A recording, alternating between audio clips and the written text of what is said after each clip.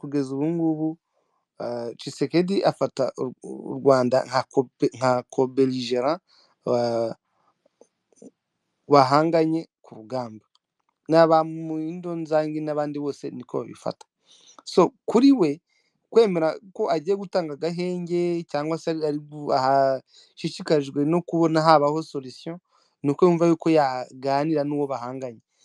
Ariko mu by'ukuri mu byo baganira ku muhuza araba afite akazi kenshi cyane. Icya mbere cyo arabanza kwisobanura ukuntu yamututse mu ruhame mu gihe yiyamamazaga, yatutse perezida w'u Rwanda mu ruhame, amutuka inshuro nyinshi, anamushyiraho n'iterabwoba ko azatera u Rwanda akamuraza mu mashyamba. Hari byinshi rero mu by'ukuri ushobora no gufata, sinzi ibiganiro minsi bizamara, ariko muri ibyo bita negotiation, mu kuganira ibiganiro, hari igihe umunsi uba imfabusa bitewe n'ukuntu abantu barimo bahangana no ku magambo. Dahere nk'ubu ngubu kuri inshuro ya mbere umuhuza icyo akora, Kagame aramuregera Tshisekedi kumutuka mu ruhame, gutuka igihugu, ndetse no ushaka guhungabanya umudendezo wacyo. Icyo ni icya mbere. Icya kabiri, aranamwibutsa ko n'ubundi abakongomani M23 ari abakongomani. Jewe ku ruhande rwanjye n'ubundi araba ari kongera gushimangira neza kugaragaza identite yabo turibo. Sawa, ndumva twamaze kuba benshi n'abandi batanga ibitekerezo byabo. Murakoze. aha nimukomeze muze mupime ikirere, ariko ngewe reality zava muri ibi bintu nuko ari ibiganiro, kandi ibiganiro bitazagira ikintu bifasha M23 namba naka na gato. Ibindi uyu munsi ndifata ntabwo nshaka kuvuga kuko igihe nzavuga ndakizi kirahari, kandi nimvuga nzaturika. tuzavuga igihe kizagera cyo kuvuga, urukumva. Reka twumve n'abandi. Mama Chantal wari wasabye ijambo, none tuze kurebera hamwe, muhereze n'abantu icyizere. Mwiriwe aba hano Godfather, ndagushuje. Wiriwe Banje nje kwisuhuriza ibintu ntago ndi umu expert mu bintu bya geopolitique yo mu karere. urumva impamvu ntabwo turi urumva turi kureba twatunguwe. M23 irasi gafata uturere twinshi cyane, ikirukankana ingabo za Kongo ikarara inshinga idashaka kumenya ko iriho, ikarwana ishaka kuganira n'u Rwanda. U Rwanda rwabaye marene ryari wa M23. U Rwanda barasa M23 Gisegeta gataka avuga u Rwanda. Iyi ndwara ya Gisegeti yo kurasarwa na M23 akavuga u Rwanda, ibi ngibi ni ibiki? Hanyuma kubona u Rwanda ruvuga ati okay, reka tujye mu biganiro. U Rwanda rugiye kuganira iki na leta y'i Kinshasa? Ariko abantu b'abasesenguzi bansobanuriye ko mu bintu n'ibindi bibazo bari bifitanye bidafite aho bihuriye na M23, biranashoboka ko bashobora no kurangiza ibi biganiro ijambo M23 ritajemo. Ubwo reka dutegereze tuzareba. Ijambo ni ryawe Chantal. Urakoze Godfather, nanjye ntabwo mfite igisubizo kuri ibyo, ariko ikintu ndimo kubona kimwe gishoboka, Tshisekedi ari muri position de faiblesse. Icya mbere yari yaravuze ko ngo atazabonana na Perezida Kagame, harya ngo bazabonanira mu ijuru. Bazabonanira hehe? Ubundi buzima butari ubu. Ubundi buzima butari ubu. Kuba sinzi niba ari nawe wayihamagaje cyangwa se niba ari Perezida wa Angola wahamagaje imishyikirano. Ndakorohereza. Tshisekedi yamanje kwemera ko ashobora kuganira noneho na Perezida w'u Rwanda, hanyuma ubwo urumva akimara kubyemera yashatse abakomisiyoneri. Perezida wa Angola ntekereza ko ari wabigejeje kuri Perezida Kagame. Amakuru tutarahamya ni uko ngo na Perezida Kagame yemeye ko ibyo biganiro byabaho. Perezida Kagame ntabwo yigeze abyanga, ariko hari events nka zingahe qui ont précédé ibyo ngibyo, iyo mishyikirano izabera muri Angola. Hari Tshisekedi wagiye gushyikirana n'Abarusi, hakaba urwandiko u Rwanda rwanditse igihe bajyaga mu nama muri African Union, u Rwanda rutatumiwe. Hari event nka zingahe ndimo kubona zishobora kuba zatumye Tshisekedi yumva ari poussé kuri mur, agasanga nta bwinyagamburiro asigaje. Icya mbere ariya makosa kujya gushyikirana n'abarusi bisobanuye ko b'abanyamerika, murabizi ko mbere yaho gatoya bari batwitse idarapo, abaturage bari batwitse idarapo rya Amerika. B'abanyamerika bajyaga bamuvugirana, mwabonye ko na Secretary General Blinken ntacyo akivuga. Yabonye ko yakoze ikosa none yabuze aho yinyagamburira. Ikindi za sikoyi yari yarizeye M23 yazitesheje agaciro. Bivuze ngo arareba agasanga ni sur le plan politique hari abazungu bigeze kumushyushya abo mu Burayi abahehe, none ubu ngubu bari muri position de faiblesse. Icyo jyewe mbona ko u Rwanda rufite interest, u Rwanda rwamye ruvuga ikibazo cya FDLR, bakavuga bati ibyo byose FDLR ziri mu ngabo za FARDC. Ejo bundi bazanye wazalendo babashyiramo, ejo bundi bazanye abasirikare b'u Burundi babashyiramo. U Rwanda rufite interest ku mutekano warwo, ko perezida aherutse kuvuga ijambo, sinibuka niba hari muri January, aravuga ngo nabwiye ababifiteho ububasha bose ngo mbabwira yuko jyewe nta muntu umwe nzasaba uruhushya kudefanda igihugu cyanjye. Aravuga ati icyo igisigaye ni imbarutso gusa kureba ko ba crossing the red line. Icyo cyo yari yakigize clear. Uyu munsi niba Tshisekedi avuze ati naranze ko tuzaganira, hari n'ubundi yavuze ngo ashaka kuganira na Perezida Kagame kurusha kuganira na M23, ukagira ngo Perezida Kagame ahagarariye M23. Bivuze iki? Bivuze ngo ibyo uriya mugabo yavuze byose uyu munsi akabona avuga ati noneho reka dusubire ku meza, kuko u Rwanda rw'icyo rushaka ni uko ikibazo cya FDL kirangira. Ntabwo abingira ngo niba bavuze ngo u Rwanda ngo rwabaye marene wa M23, ibyo ntabwo nemeranya nabyo cyane, kuko muri iyi ntambara harimo ikibazo cya interest cyo kumenya ngo u Rwanda rwo ubundi intambara, of course twese tubabazwa hano kuri iyi mihanda no kuba ingengabitekerezo yo muri jenoside ya 1994 yakorewe mu Rwanda ikatumarira abantu yarabaye exported mu karere. Icyo kintu kiratubabaza cyane, ariko mu rundi ruhande nanone tukaba tuzi ko abo bajyanye ingengabitekerezo n'ubu ntibakirimo kwiperpetua kandi bukaba muzi ko ari barwaniraga FARDC. None niba bamaze gutsindwa, ejo nahoze bavuga ngo Byiringiro niba ngo yapfuye, niba byagenze gute, niba bamutwaye mu ngobyi sinibuka, niba koko ntuza FDLR yabaye afebri hariya, nabonaga bita ngo hariya bahize ngo Vicumbi, niba ari Vicumbi, niba koko ari indiri yayo bayi M23 yayidetruije, c'est sûr ko Tshisekedi nta bundi bw'inyagamburiro asigara. Icyo agiye kuvugana na Perezida Kagame, niba ashaka kumuhereza izo ntera hamwe na FDLR zazo bagataha bakajya mu tobo, ibyo ntabwo twabimenya. Gusa hagati y'ibihugu habamo diplomasi zitandukanye mu buryo butandukanye. Ntabwo ntekereza yuko Perezida Kagame ari umuvugizi wa M23 kuko ngavuga ngo ni marene cyangwa ni pare cyangwa u Rwanda ni marene. Kantu gakosore mutanyumva nabi, kwa igihe umuntu atanga igitekerezo abantu bagahita bashya cyane, bagatwara ijambo rimwe. navugaga yuko ni pare wacu muri cadre yuko tuzira uko we ari. Uzarebe n'abantu benshi umuntu bavuga uduhagarariye twese abavukiye Masisi na Rucuro, uduhagarariye ni Kagame, sibyo? Unyanga ntabwo njyewe anzi kuba yasibura ngo amenye n'ijya ari butuke, araza agatuka Kagame. So nukuvuga ngo muri make yikoreye umutwaro wacu, abantu babyemeye cyangwa babyange, ariko yikoreye umutwaro kuko nubwo yarabivuze avuga kuri ya sectarianism irimo, bagasanga abantu b'abaperezida barimo baragendera ku bintu by'amoko, yabivuzeho kubera ko ari umututsi. Reka nawe ugire gute tubamushyireho rwose, abajye mu Rwanda babe muri Congo. So muri make ni iryo sano nashatse kuvuga, kandi ni isano nyine riri natural, nta wari kubakongomani niko babyumva. Bamwikoreza uwo mutwaro agagerageza kubihakana, nabyo n'ubundi azakomeza guhakana, ariko sofa u Rwanda rwo abibuke kuvunika. Ni ukuvuga ngo u Rwanda byanga byakunda nirwo byibuze rugaragaza kutwumva. Yagerageje kubisobanura inshuro nyinshi, niyo bahuye ku giti cye n'Ubugande bavuga ati abo ni abakongomani, kuki ibibazo byawe bishyira ku Rwanda u Rwanda rwo bagerageje kurugotskapinga kugira ngo baminimize ikibazo cya M23 bagitesha niho agaciro. iyo parrainage iza rero nibyo nshatse kuvuga. reka Eh, komeze. kuba u Rwanda ruri concerned n'ikibazo cyo mu karere uretse natwe twese n'abaturage dusanzwe kiratubabaje kubona abantu bica abantu ku manywa y'ihangu bakabarya. It's beyond our imagination.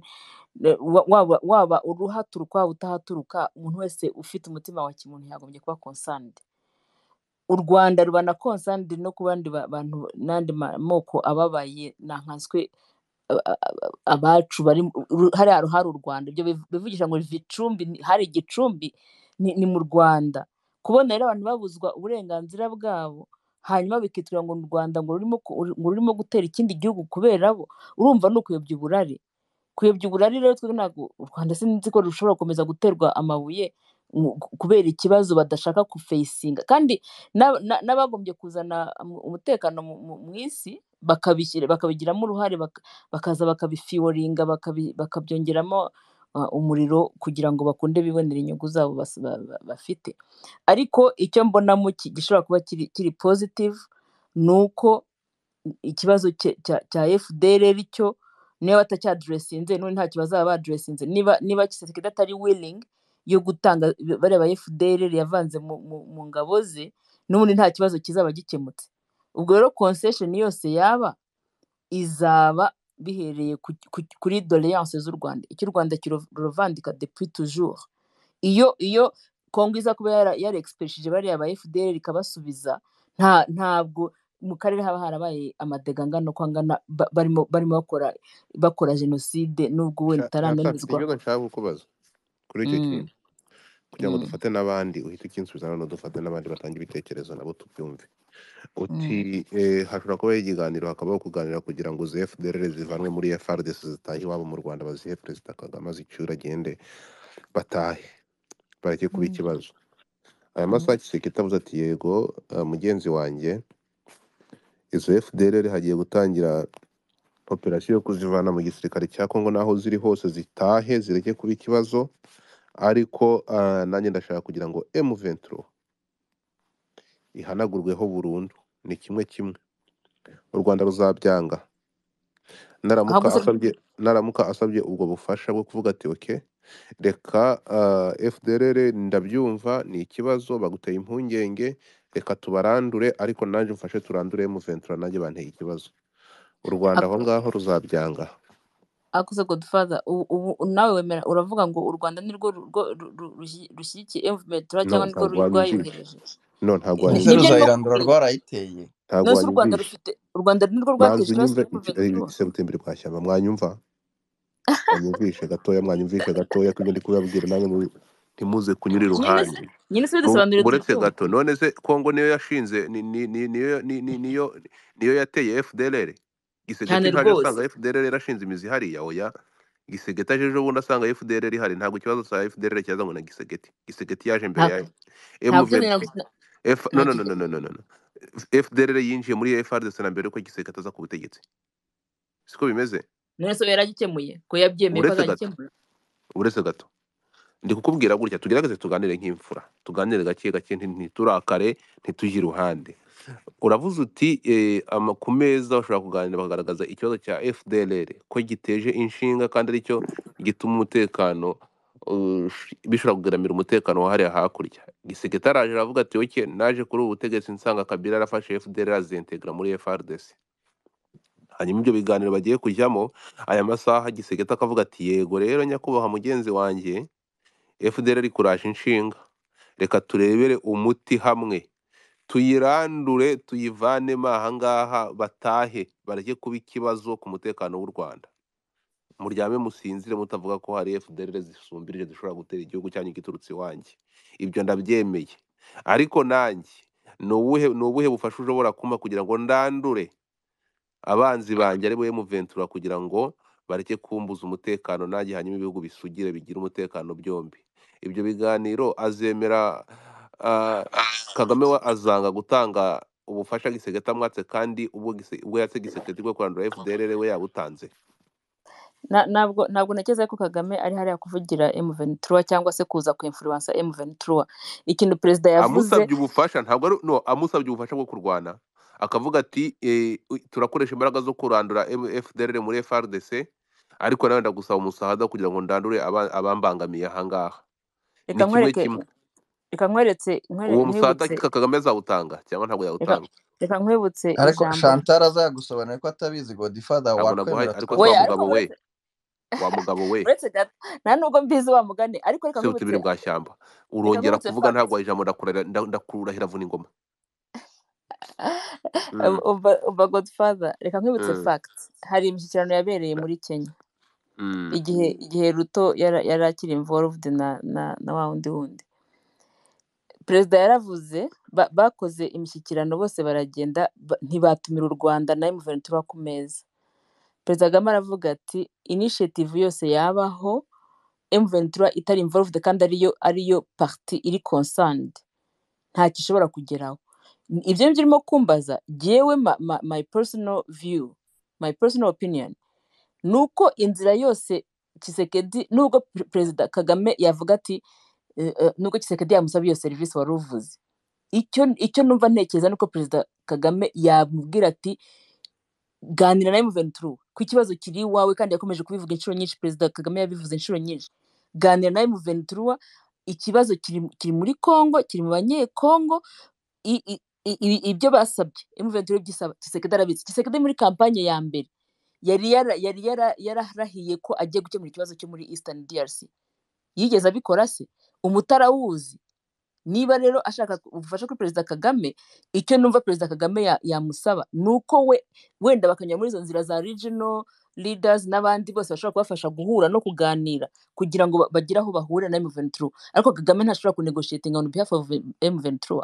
Nta nubwo ashobora no kuvugira M23, nta nubwo ashobora no kwimpoza M23, kuko na mbere hose M23 ijya guhunga nuko nta mishyikirano yari yabaye. N'uyu munsi rero abonye ko bafashe concession, abonye ko barimo gufata territoire nini, ati birandangira nimutabare, kandi za ngabo za SADC nizeye ntacyo zimari. Icyo rero mbona gishoboka perezida Kagame, icyo numva yamusaba kandi yamusabye no kuva na mbere n'imikirano yose yabaye, ntushobora kunegosia n'umuntu atari kuri table ya negotiation. Ibyo ni ibintu byumvikana. Numva rero wenda icyo yamufasha ni muri iyo area yo kugira ngo abwire Tshisekedi ko agomba kuganira na M23 niba ashaka amahoro mu karere. Ntabwo rero nibaza yuko Kagame bagira ni iyo trade yo kuvuga ngo ugenda ngo mpereze FDL ngo nanjye ndagufasha M23. No, I don't think that's the position Urakoze cyane. y'u Rwanda kubibamo. Wenda Thank you so much. yamwinspiringa kuganira na M23 akamubwira ati kugira ngo bikemuke nyura muri izi nzira, kandi arabizi. Ajya muri campaign ya mbere yari yaratanzeho commitment ubwe ko agiye murakoze cyane, gusa ntimuzatungurwe, ngewe ndabatega iminsi ibi dutega biganiro iminsi wowe kubera iki nawe ndabikubwira gutya. Reka nze nkubwire, umbabarire, buriya baravuga ngo gucecekana, nkubwiye ko mbateze iminsi, ntabwo mvuze mbateze iminsi ku biganiro bizagenda neza. Nagusabye gutaba pessimistic Godfather. No, ntega amatwi, ntabwo njya ndimi nakubwiye nge, ntabwo uretse gato ngiyewe. Reka nze mbabwire muri aya magambo, nge ndabatega iminsi, sibyo, y'ibi biganiro, sibyo. Wanyumvise Chantal? Ngewe icyo ndibabwire, ndababwira ngo reka nze nkubwire Chantal, sibyo. Buriya nubwo mujya bavuga ngo ntitukagarure ibyatambutse, ariko ibyatambutse biduhereza ibyo turimo uyu munsi, cyangwa bikaduha ishusho y'ahazaza, siko bimeze. Niyo mpamvu abamete bagapima ikirere bakavuga mu minsi iyi ngiyi ya coding nuko turi kureba ikirere kimeze kandi gishobora guhinduka, ariko bakavuga ati 90% mu mwaka uza ikirere kizaba kimeze gutya, siko bimeze. Ntabwo bagendera ku bizaza, bagendera ku byo bafite uwo munsi. So rero mwabantu mwe reka twumve sniper. Reka twebwe twumve ibizavayo. Ihangane sniper, ihangane Chantal concluding, hanyuma Chantal ufate ijambo. yashoje Nashoje. Okay, reka mwumve, njye mfite ibibazo ndibuze kubabaza. Ibi bintu biratangaje kubona M23 irasa igatwika igakubita bakaguruka ikabirukankana, abazungu ikabagurukana, Gisegeta agasaba imishyikirano n'u Rwanda. Sinayifata ijambo. ariko Okay, ibyo bavuze ko murakoze cyane. gucecekera kubitega iminsi kandi abantu n'iminsi bitanga amasomo meza kuruta ibitabo. urakoze cyane People so reka and twumve time. sniper Okay, sniper uri kumwumva minister okay. Reka Oya ntabwo ndi kumwumva. muranyumva? ntabwo sniper ari kukumva wama Abye n'ukongera sinzi niba ari ukazamuka kumwumva. ngenda mwumva ariko ntabwo ari kumwumva usa nk'umanuka wongera uzamuke ntawe ukujya imbere manuka wongera uzamuke ko ntabwo co-host ari kukumva ongera umunzamurire ibi bintu anatara atarazamuka akiri kuzamuka mumuhe ijambo aze njyewe ndababwiza ukuri ntabwo ndi umuhanuzi ariko mwabantu mwe iminsi ntijya yibeshya Ubu navuga muranyumva? ihangane gato iminsi ntabwo ijya yibeshya urimo kunyumva turabizi neza ko mwese according kubona n'abamwe bahinduka bakagaruka mu murongo wimanike ikiganza ugiye guhita uvuga sinayi ariko reka nteko kuninga n'inkari ndavuga nyuma yawe iki gitekerezo Okay. ndagitanga nyuma Sawa, nabasuhuje kwanza. twakwikirije Hari ibintu abantu bajya bashaka kugira kunyura uruhande. Ntabwo kuvuga ko perezida asapotinga M23 ntabwo ari ibanga. Arayisapotinga kuko yaba atayisapotinga ntabwo bajya hariya mu manama ngo avuge ngo aba ni abakongomani baciriweho imipaka, kandi ibyo bintu biri muri revendication za M23.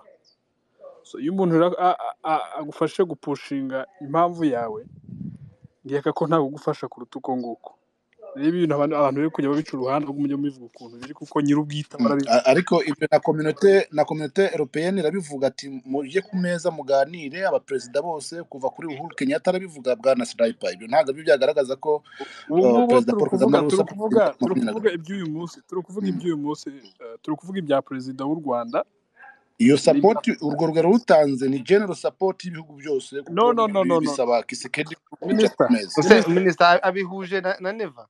Minister, reka none mwareka wafashe ijambo akavuga reka ntange ide yanjye kuko ni kera perezida w'u Rwanda yavuze ibi bintu niyo European Union uvuga itaravuga. Ni nawe muntu uzi ikibazo kiri hariya, cyane ko igihugu ayoboye aricyo cyacitse nk'igice kimwe kikajya muri Congo kikajyana n'abari batuye mu gihugu cy'u Rwanda.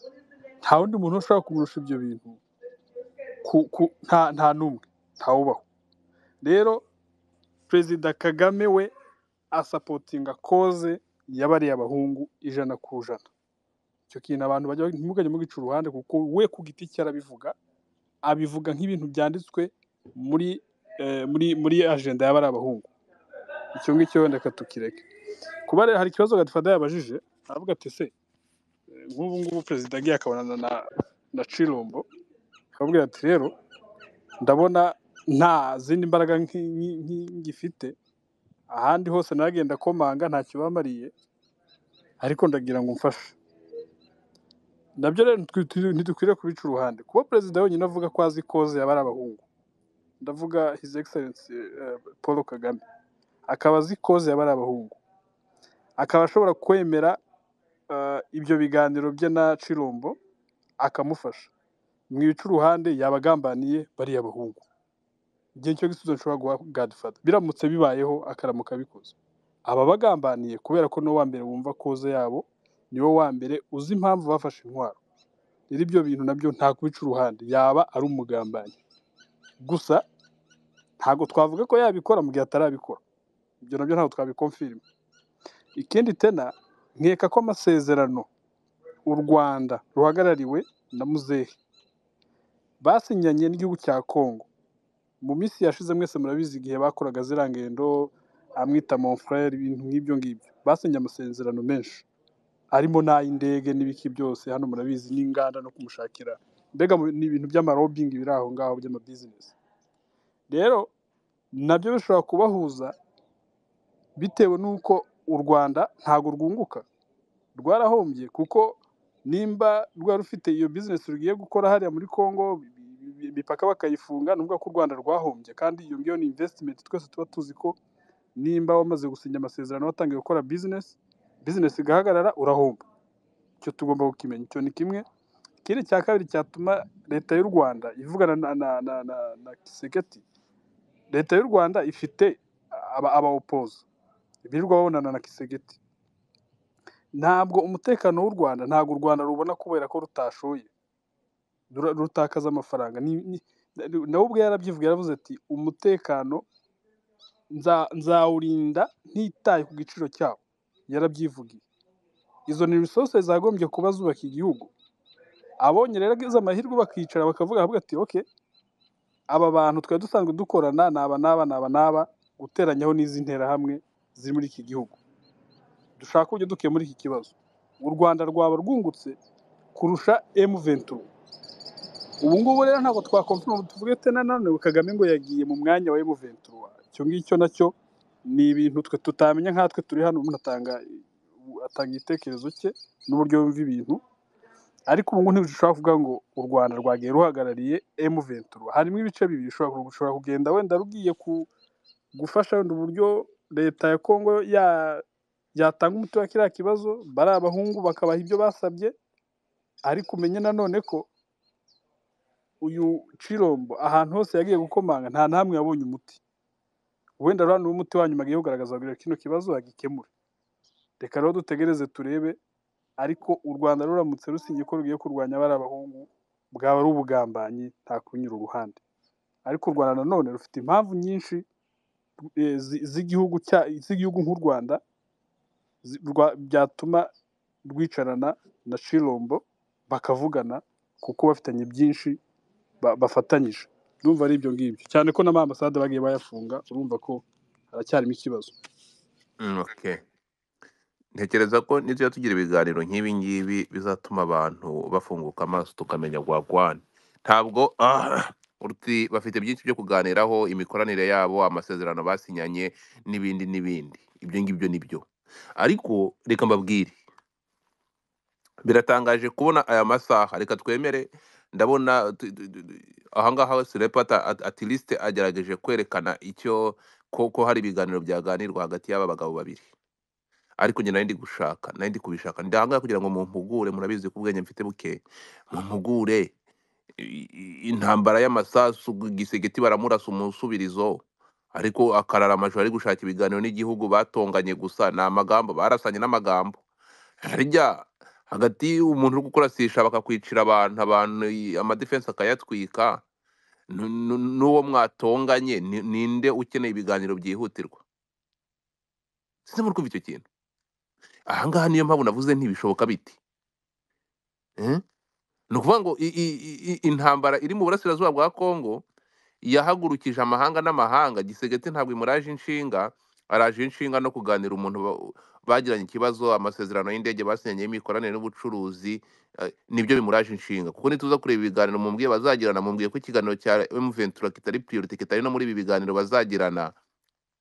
Gisegeti ni ukubera iki iyi ntambara atayitayeho, iri kumurasira igatwara uduce twinshi cyane mu gihugu cye? Ahangaha niho naje kwibaza gutya. So niba imuraje inshinga ariko akabona umuti ari ukuganira n'u Rwanda, u Rwanda rufite role ingana gute muri iyi ntambara? Ibyo Gisegeti, ibi ngibi ntabwo tuza kujya kure, turabihuza nuko Gisegeti we ubwo avuga ko ntabwo arwana na M23 muri Kongo, ahubwo arwana n'ingabo z'u Rwanda, M23 RDF. Gisegeti yaba ashaka kuganira n'u Rwanda agendeye kuri aya magambo yahoze mu kanwa ke avuga ko intambara ari kurwana mu burasirazuba bwa Kongo arimo kurwana na RDF. Nibyo baba bagiye kurwana naho, nibyo bagiye kuganiraho nako. Ni gute? Anyway, ni ukuvuga ngo nihabaho conversation, akabaho ibiganiro ku ntambara iri kubera mu burasirazuba bwa Kongo, akaba ari buryo u Rwanda rugiye kuganiraho na Gisegeti uburyo ibibazo byarangira, kandi Gisegeti amushinja ko we arwana na RDF, igisirikare cy'u Rwanda. U Rwanda ruba rwemeye ko arirwo rurwana na Gisegeti mu burasirazuba bwa Kongo. Muze kunsubiza, nshobora kuba mfite ubwenge buke. Ninde uza gukurikira? Aratekereza waje ukurikirana Bosco, tuze gucunguza uburyo umwete, hanyuma mu bijabo tunyaruka twihuta. Nturi ko hose se uraba muting uvuge. Uko iyo ko host ufite ijambo ngese mvuze haro nasabye uburenganzira uravuga, hanyuma none uhita unurangiza avuge. Iyo uri ko host ufite ububasha bwo kuvugira igihe ushakiye.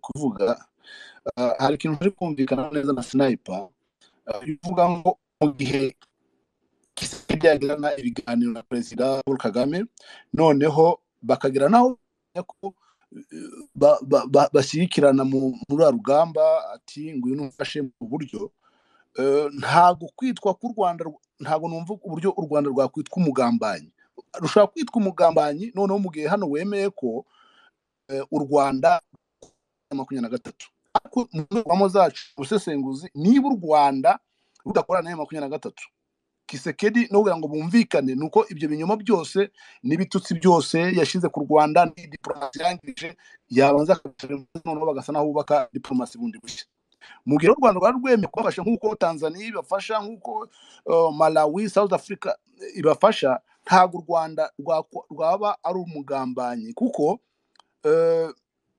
ntago twaba twemera ko aka kanya ko u Rwanda rufasha M23 uramutse urwisura umugambanyi rero ni nkaho hari ibintu rwaciye bugeri bwa nyuma ibyo bumvikanaga na M23 barabaryarya baza gukora ibindi bitandukanye n'ibyo bakoranaga na M23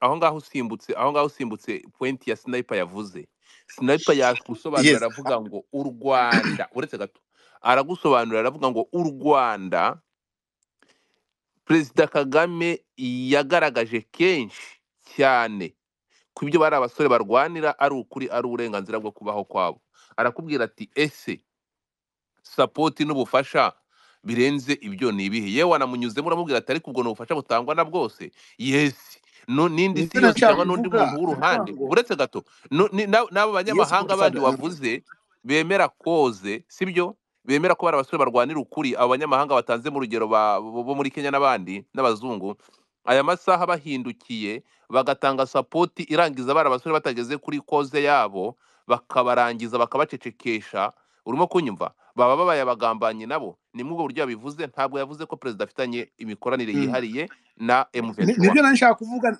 ngewe Godfather mu nyumve neza ndashaka ngo duhindure terminology no kuvuga ngo kubera ko yemeye cyangwa vugwa ni network ye muri kumva neza be noneho kandi network yari gucika guri network mbi goza twumva tugaho ari ngo uramba neza aho ndakumva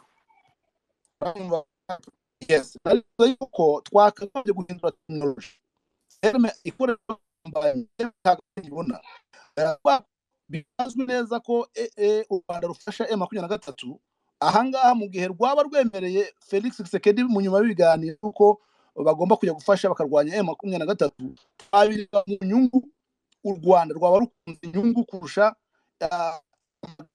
umukuru w'igihugu cy'u Rwanda yivugiraga yereka umuti ibibazo byakemuka niba yarasabaga ko cyangwa se M23 kwicara ku meza bakagana na Tshisekedi abinduka none akabateza umurindi kubarwanya icyo gihe haba hari izindi nyungu zimujyanye gufasha Tshisekedi ariko ntabwo yababaye umugambanyi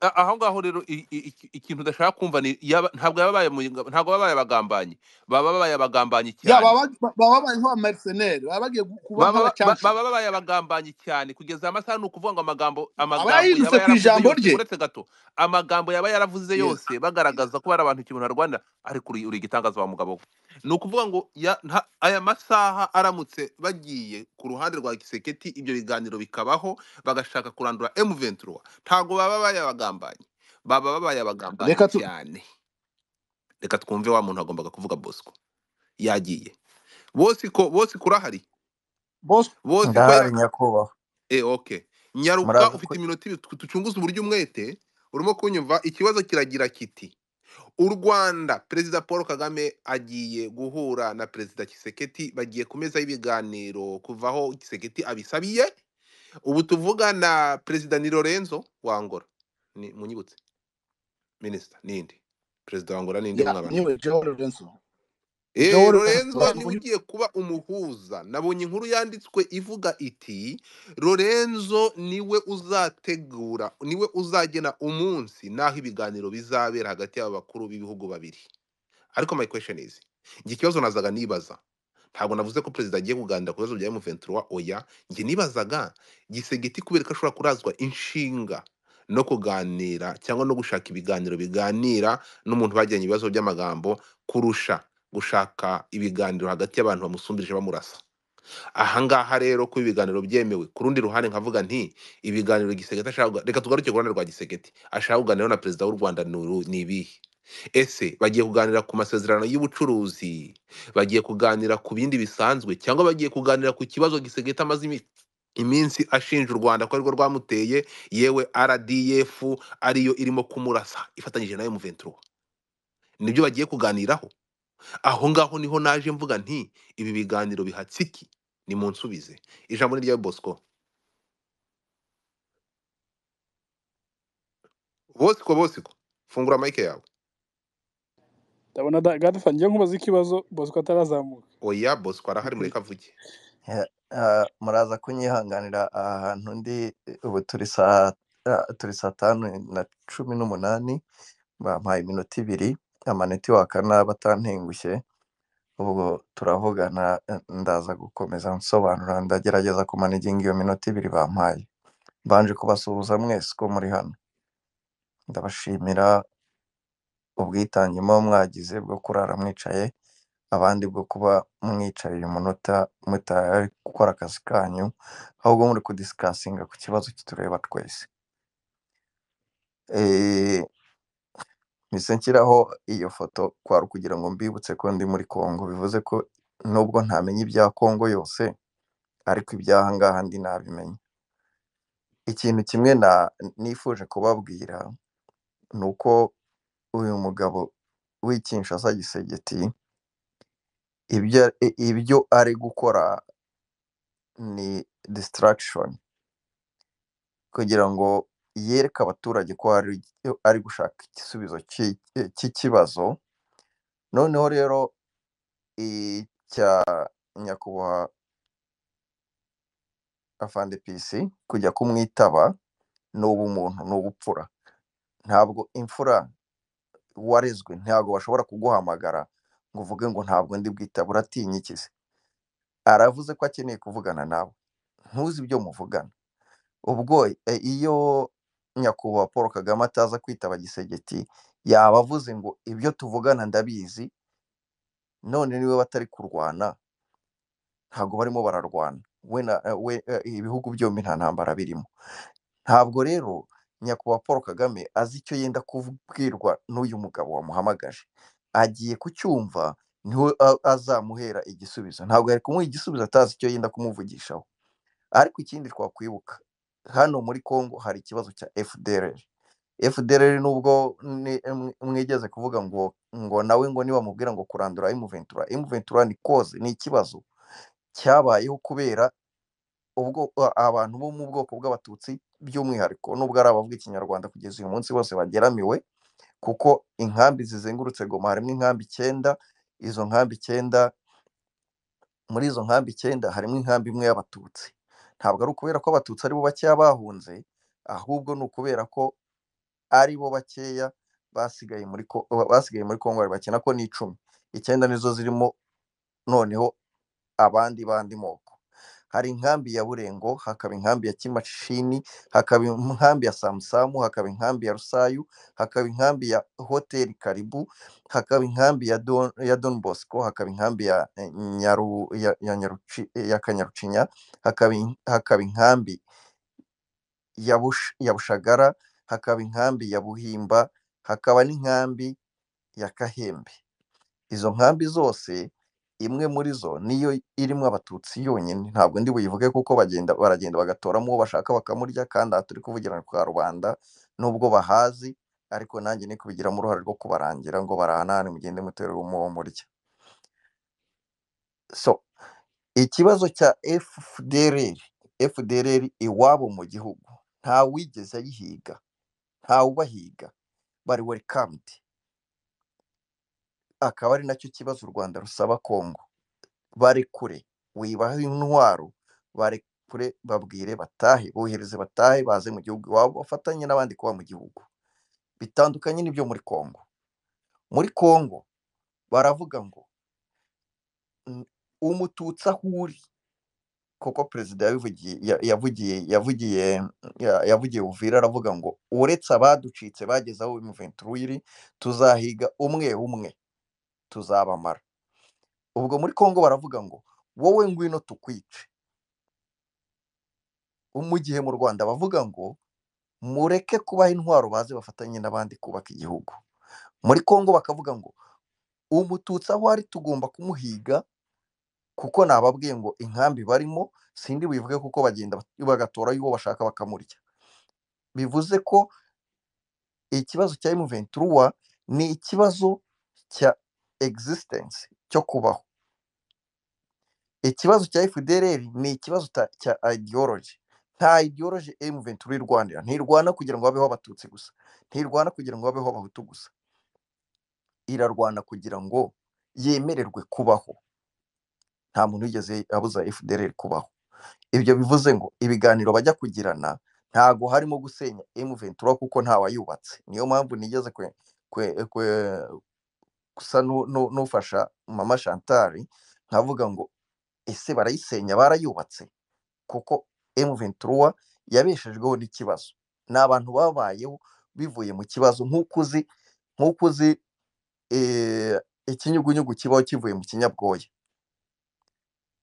nabo babayeho bivuye mu kibazo. Icyo kibazo cyabo gikemutse, kandi mu kibazo cyabo ikigitera cyangwa cyacu including me, ikibazo cyacu kigitera FDLR ikaba iri ku isonga, kuko niyo yamamaje iricengeza amatwara. Nuza kureba kugeza uyu munota nanabatangariza yuko Kanyabayonga ishobora no kuba uyu munota turi kuvugana ishobora kuba yavuyemo. Ariko imyakirire ya M23 uko yakiriwe muri Rwindi, Kanyabayonga n'ahandi bitandukanye cyane nuko yakirwaga muri Rucuro, kuko Rucuro yabaye indiri ya FDLR iragenda ibiba Hutu power yo mu Rwanda, irayamamaza, irayifumbira, irayihingira, irayivomerera, iranayikuza. Ahangaha uretse ko wenda nabo bashobora kuba bamaze kubona imbaraga z'abari kurwana ko zitari imbaraga zisubizwa inyuma zihagarikwa, nabo bakavuga bati ese turimika ubwicanyi, kuko hari umudepite umwe ejo bundi wahoze ari kubabwira ati uko mwishora mu bwicanyi niko ari mwebwe mugira mute mupfa. So rero ibiganiro bagiye kugirana sindabivugaho byinshi kuko ntibiranavugwa, tuzabivugaho byavuzwe, ariko genda reba ko ashobora kuba icyo yamusabaga cyo kumurekurira abantu afatira, kuko Tshisekedi afatiriye FDLR kuyikoresha amafuti ye, ko nayo kandi irabyishimiye kuba wenda yaba ari we yaba agiye kuvuga ati ikindi cya kabiri FDLR nongereho n'ikindi bamaze igihe bari kuyiwithdrawinga bayikuramo ahangaha bayijyana mu Burundi. Bashobora rero kuba avuga ati reka muhamagare aze tuvugane, hasigaye udusaza ntumuhe dutahe. Ariko ntabwo agiye kutumuha ngo amubwira ngo nawe ngwino rero ikiguzi ngwino mpigire M23. Ikindi kandi niyo cyaba aricyo kiguzi kibayemo, ese mutekereza ko abaje ari bo bakeya kurusha abandi bakiyongeraho? Hano haje ingabo z'amoko yose, ntabwo abaza ari bo abasigaye inyuma, ntabwo ari bo benshi kurusha abageza, kandi bose barananiwe. Umuntu uri gutaha ajya iwabo ameze nk'umuvumba w'amazi, uzi ubwenge ntabwo awutangira, awushakira inzira ucamo wose akawutatanya. Niyo nzira batangiramo amazi y'umuvumba. So nibaza ko nyakubahwa Paul Kagame atajya muri bargaining yo kuvuga ngo twumvikane, M23 ndagufasha kuyisenya ariko nawe umpereze FDLR ubundi ubu ngubu bamaze Tshisekedi yamaze kuyigira nawe yabaye FDLR, ubwo byamusaba nawe kugira Rwanda. Bagiye gukorana ibiganiro byabo nk'abantu, wasanga ageze igihe yarayizinga, ariko icy'intambara yo intambara irakomeye kuko n'ubu ngubu hari aho mbabwiye ngo byashoboka ko uyu munota turi kuvugana hano nari ntegereje nteze amatwi nanjye ngo numve ko hafatwa kuko sindi Bosco mu gira ntambara. usoze nagwa iminota 2 umaze hafi iminota 6 soza. Murakoze mugire ibihe byiza, bye. urakoze cyane, tuganije nk'umuntu uri no kuri tere, byose bizagenda neza rwose. Ntabwo kuri iyi nshuro ndi pessimistic, ntabwo mbifata nk'aho avansima iri kuba n'ibindi byose byiza turi kugeraho kubera Imana byazahinduka imfabusa. Oya, wenda hazaba ibibazo bya management nk'uko muri Sudani bibagora n'ahandi, ariko nzi neza yuko for this time intsinzi irahari kandi bizagenda neza. Ndumva mu bijabo niwe ugiye gukurikira, umwanya ni wawe.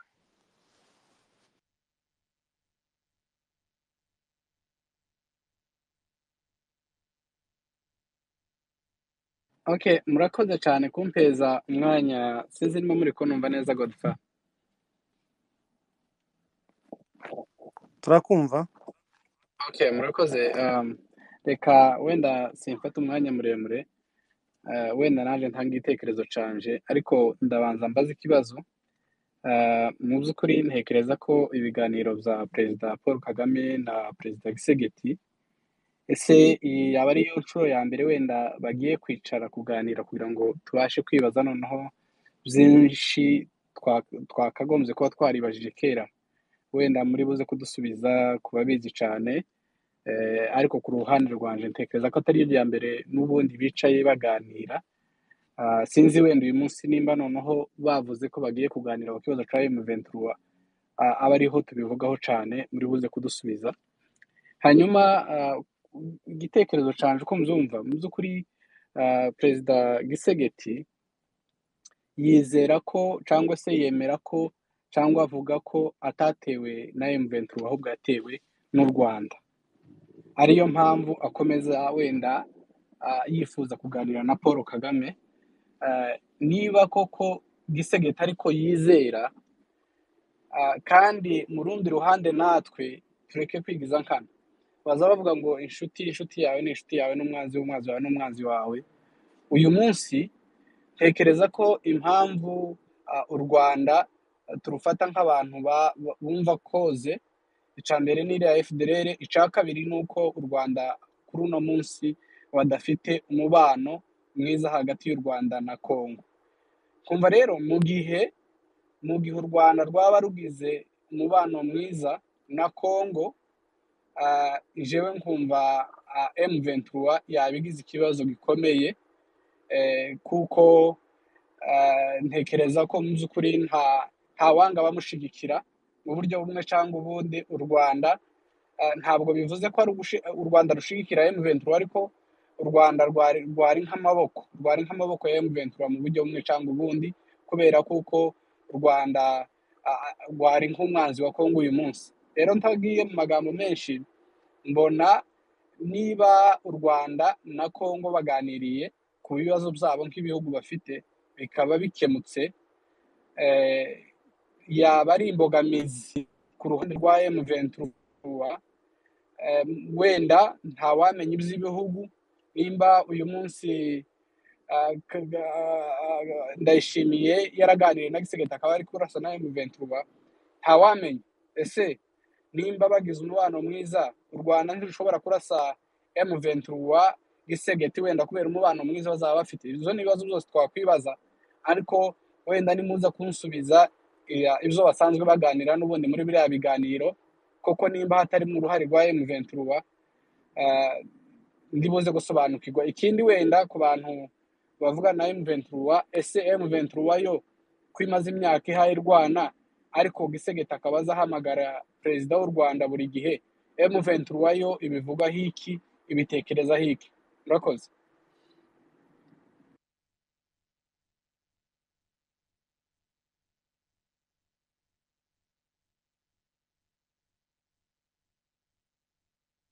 eh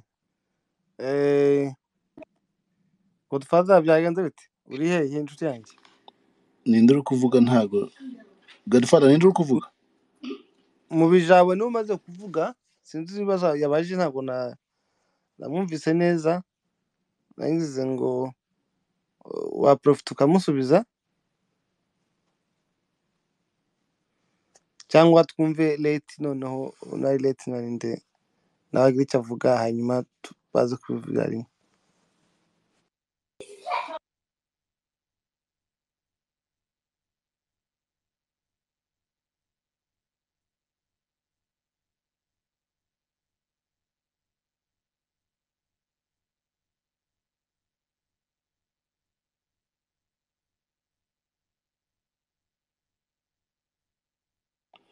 nta muntu ndi kumva rwose abe uranyumva Nanjye nuko numva mu gihe reka Godfather manuke yavuze ari nawe mushusharugamba, ubwo ahantu ubwo sinzi rwose uko bigenda, ariko ndumva nubwo atari njye uyoboye ikiganiro, Godfather reka dutegereze ibizavamo uko rwose